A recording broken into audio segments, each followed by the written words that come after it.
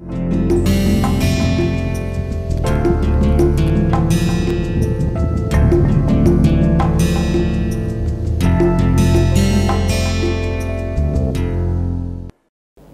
viewers to MOOC's online course on Introduction to Modern Western Art. This is the last lecture of the third week dedicated to the study of modern sculpture. And in this lecture today, we will be looking at the phenomenon of outdoor sculpture and public art. Now, outdoor sculpture or having sculpture outside a building or a gallery is nothing very new. We have seen that happening in the ancient period. We have seen that happening in the medieval period, in Gothic period, in Renaissance period. So what is new about having sculpture outside in the modern art? That is what we are going to see today. First of all, public sculpture or outdoor sculpture in the traditional art were usually, more often than not, happened to be commissioned art. They were commissioned by the patron, either by the church authority or by a rich person who wanted to have what we call a statue. So usually in ancient times, in medieval time, or generally speaking in the traditional art, outdoor sculpture got equated with the statue or the idea of a monument. But I think the first sculptor to have ever thought of installing a sculpture completely outside any building or gallery, right in the heart of nature, was Henry Moore. In fact, some of the sculptures by Rodin can also be seen installed outside, but it is not so site specific. I mean, Rodin's huge outdoor sculptures could be placed in another location as well. They can be moved to some other place without really disturbing the essence of that sculpture. But in case of Henry Moore, if Henry Moore has decided to install his famous sculpture called the King and the Queen on a small hillock somewhere in North England in a beautiful natural setup, I am sure that he had that setting in his mind not only when he was making the sculpture, but also when he was conceptualizing the sculpture. In that sense, a new idea came into being in the history of modern sculpture to give a new character to the outdoor sculpture, and that idea is called site-specific outdoor sculpture. Apart from that, there are quite a few variations evident from the whole practice of outdoor sculpture and public art. For example, if people like Rodin or Henry Moore have always thought about their sculpture in terms of a very permanent and durable material, we also have something like this. Not only that the location is itself nature, very raw and almost primordial nature, but look at the material with which this particular construction has been made. The material itself has been derived from nature, like twigs or tree branches, and hence the durability of the work is in question.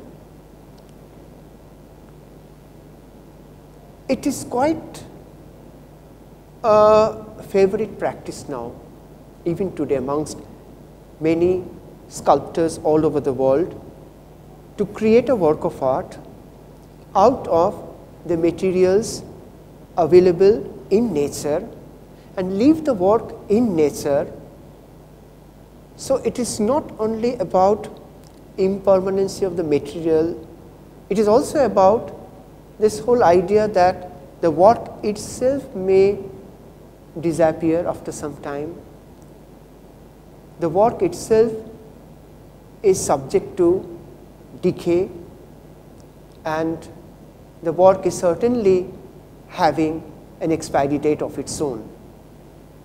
But what is important, apart from this temporariness of these works, is the fact that these artists, in contrast to constructivists and all, or minimalists, these artists who are working outdoor, making outdoor sculptures with natural materials, they are opposed to any material that is either prefabricated or a byproduct of industrial growth. So you have the work in nature, you leave the work in nature, and you have made the work with materials collected from nature, like this one as well, or this one.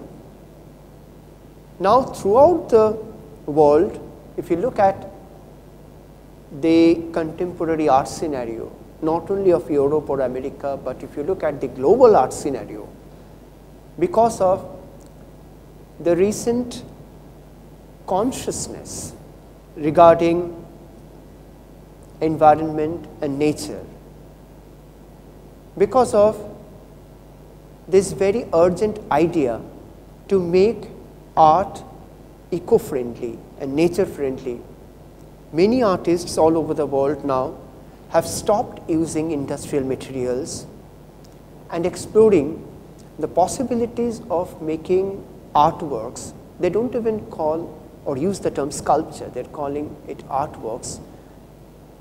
So they're looking at the possibilities of making artworks out of natural materials without destroying the nature, without inflicting any damage on the nature.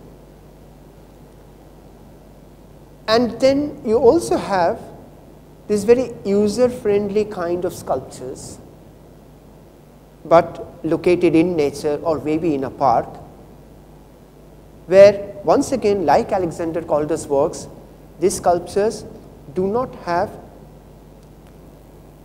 any serious or overloading conceptual or philosophical content.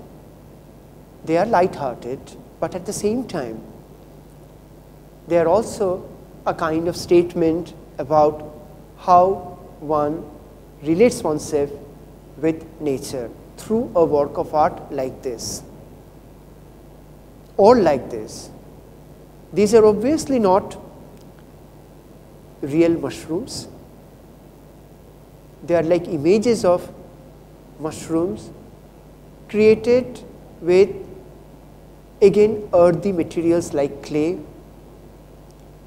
and installed in a way that the work almost submits itself to the nature, to the ground.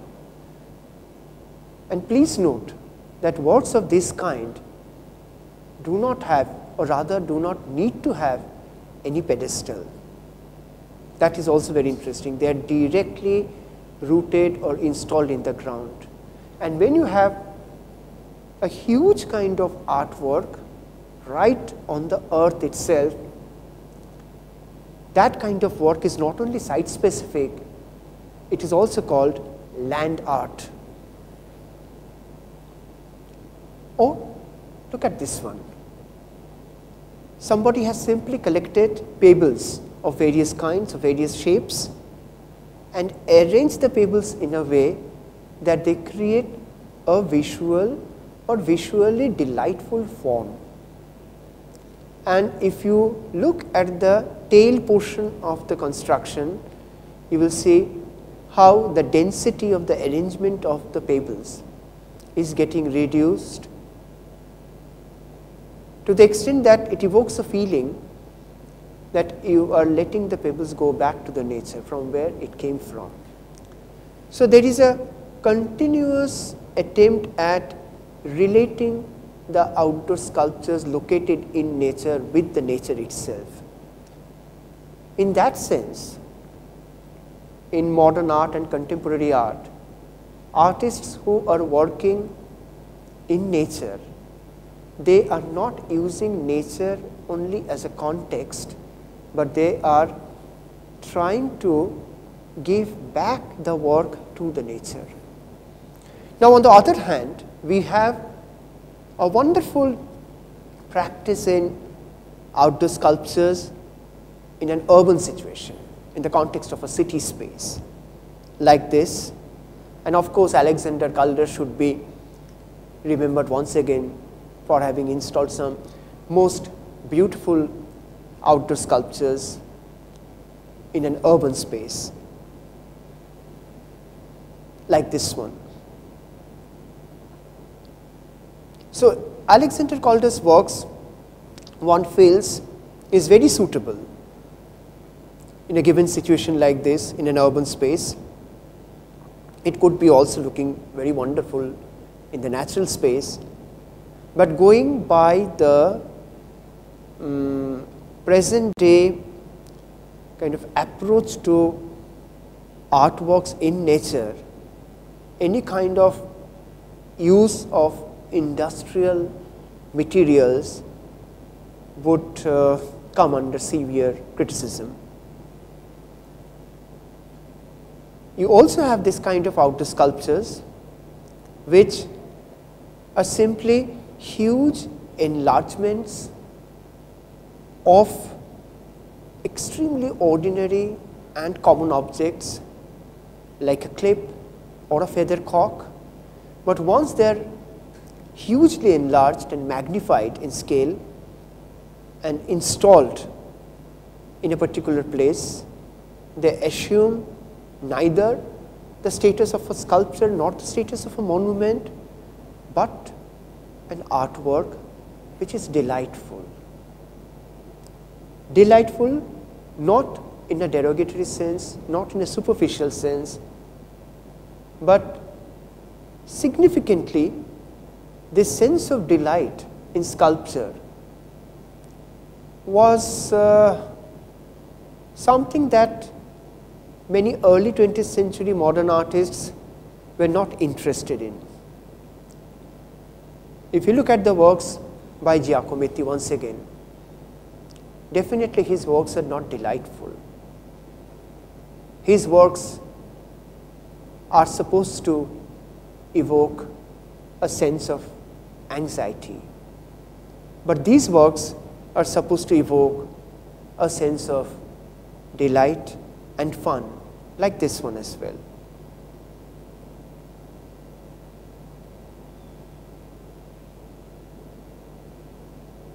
Some of these outdoor sculptures or artworks are meant to be interactive.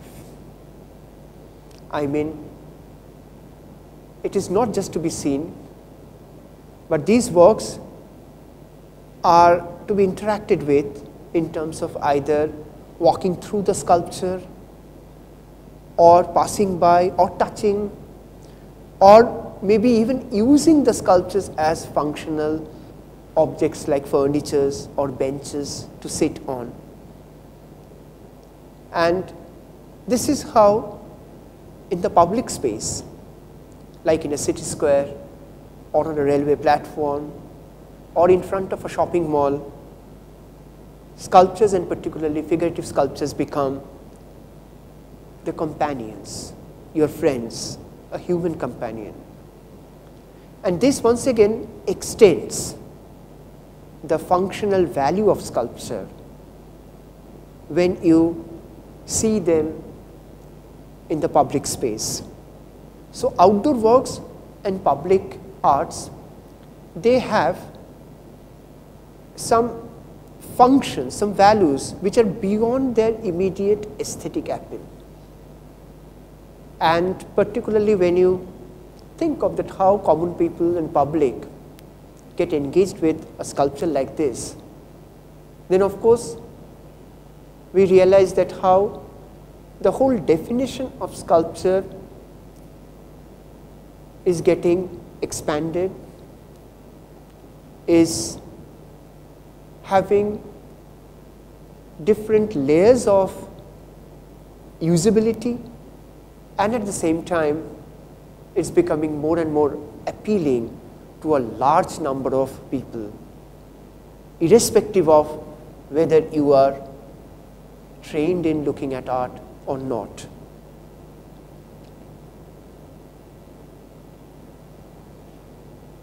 So, a sculpture of this kind in a city square may not have a deep and intense conceptual content, but it can be simply a delightful structure, a delightful object to look at, and thereby enhancing the visual environment of an otherwise dull and monotonous cityscape. Look at how, with hundreds of umbrellas hanging on the top, can change the environment below of a pathway in a city. So, already we have seen how the idea of sculpture has expanded itself, how the idea of sculpture has redefined itself, not only by adding and experimenting with new materials, but also by allowing a new concept of sculpture which cannot be called a sculpture anymore, but it is so fluid in terms of its original content that we don't call it a sculpture, but we don't feel hesitant to call it an artwork. Alexander Calder once again. One more.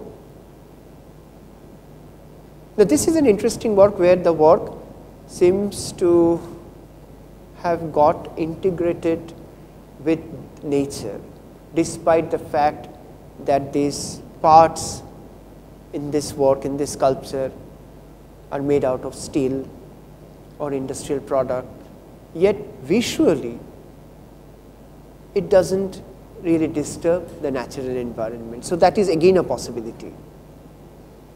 Then somebody like Christo made this famously known as Valley Curtain in Colorado, USA in 1972, literally hanging a huge curtain across a valley.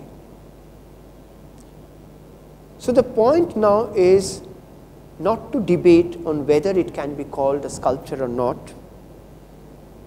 The point is whether you can accept this as a work of art or not. If you can't, you should have your argument why it is not.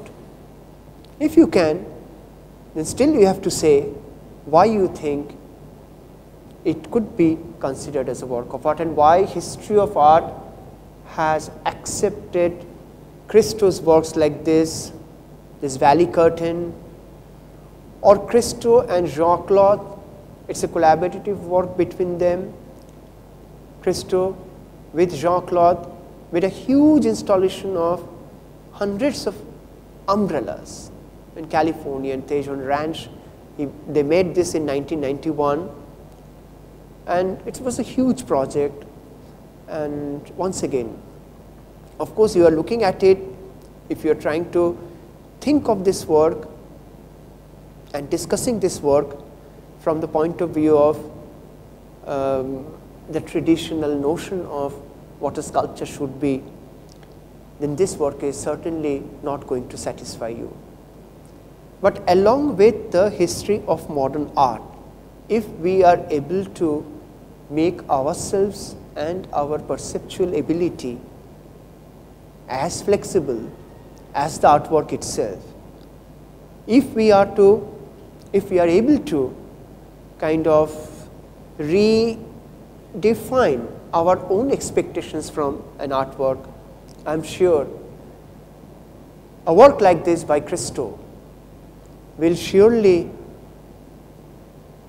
not only satisfy us, but will enable us to enjoy more different kinds of artworks which are absolutely different from the typical artworks that we see inside a gallery or inside a traditional building.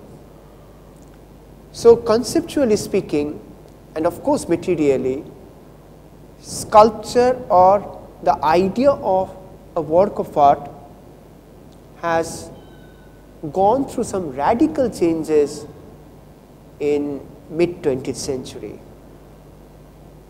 For example, when Christo wraps up this whole building called Reichstag in Berlin, it is this wrapping of a building, this old traditional building which is the center of the power, German power, itself became a work of art for a few days or a few weeks, as long as it was there, and hundreds and thousands of people came to see, also because it was a spectacular sight.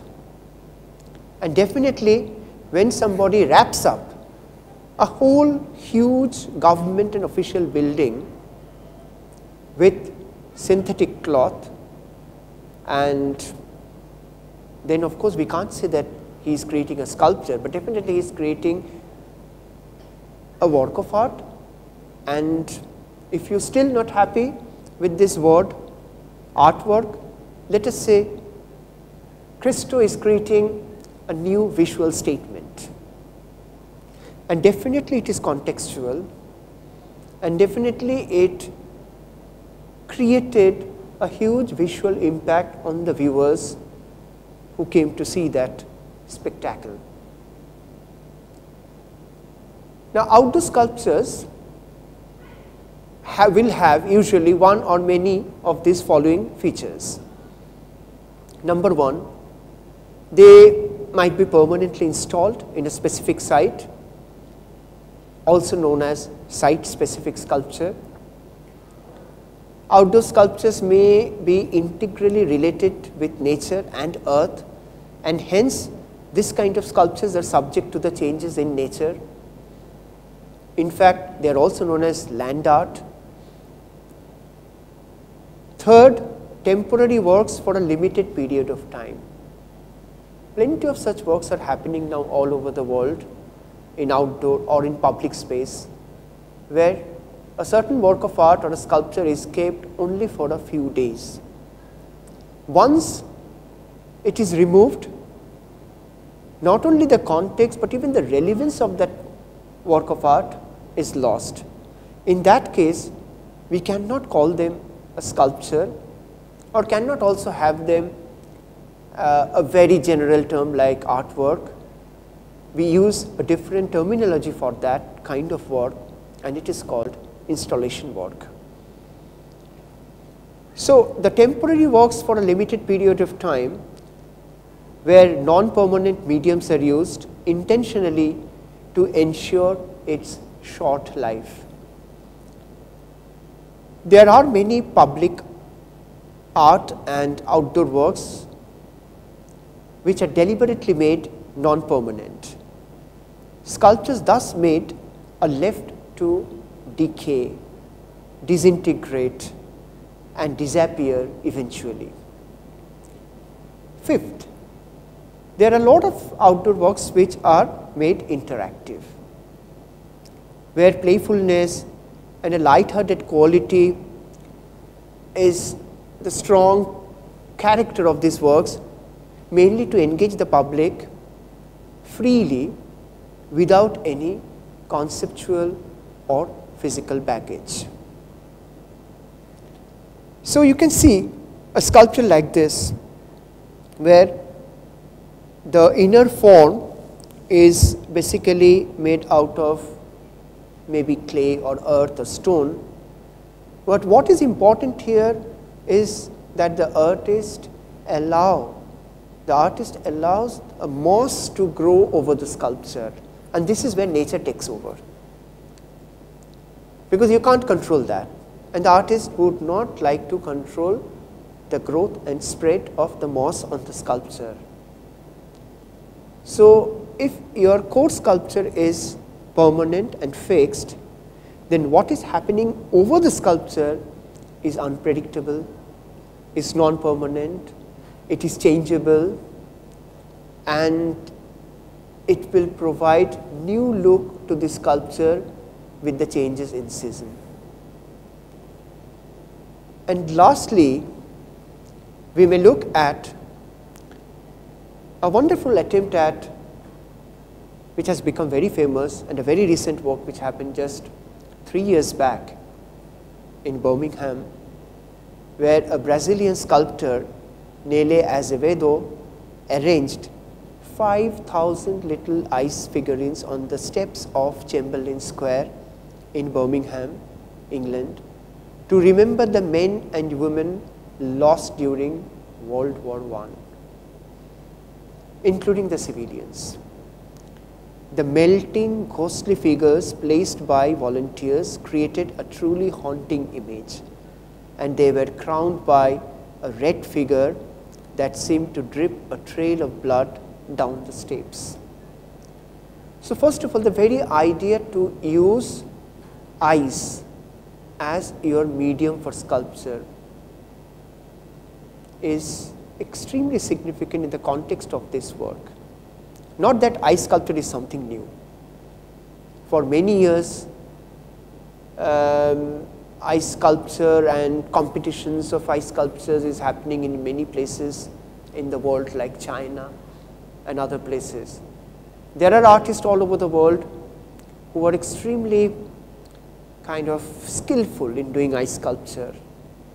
But for them, once again, ice is visually a very different medium to work with, creating a very different translucent and a transparent effect. So it's basically a technical and visual aspect of ice that appeals many sculptors. But what Nele Azevedo, the Brazilian sculptor, is doing here is she is exploring the very quality of ice, the tendency of ice to melt away once it is left in normal temperature.